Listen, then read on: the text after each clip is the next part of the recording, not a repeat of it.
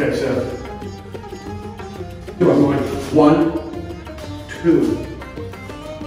so same hand. Same hand. And if I'm going to do it on the body, if I'm going to do the technique on the body, if I have something like this, where I can get behind your elbow, where I can push you, or even if I'm here, I'm going to go like this. 1, 2. This here, he punches. Look. 1, 2. Okay.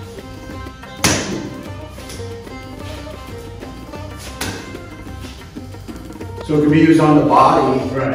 or it can be used on the hands. The first one is move here, and move here. So the first one is when you're coming, I'm getting that thumb. Right. But my hand is staying right here. So even if I'm not moving very much. So even I'm going 1.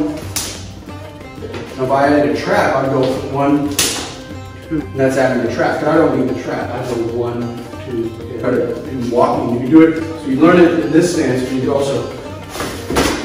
Nice. You can go cut, hit.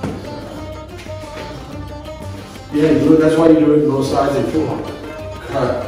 It's called looking for a snake through the tall grass, because you wave the grass this way and this way.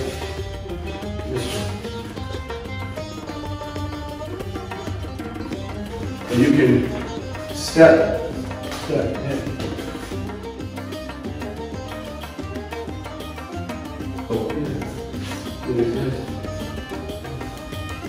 They're not techniques unless I'm affecting the body. These aren't drills. I'm going 1, that hurt you.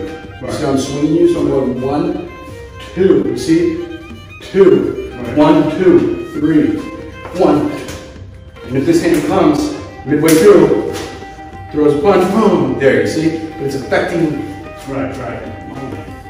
It's So putting me off. Yeah, you can just have your hand, you can just turn inward to block. You know, fixed out, open, hit. I'm closing. This is big. You see how I'm closing? Right. Closing. Cross. Big south. Open hit.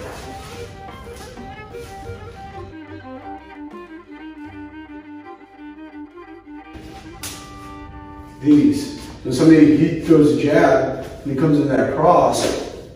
When I'm in here.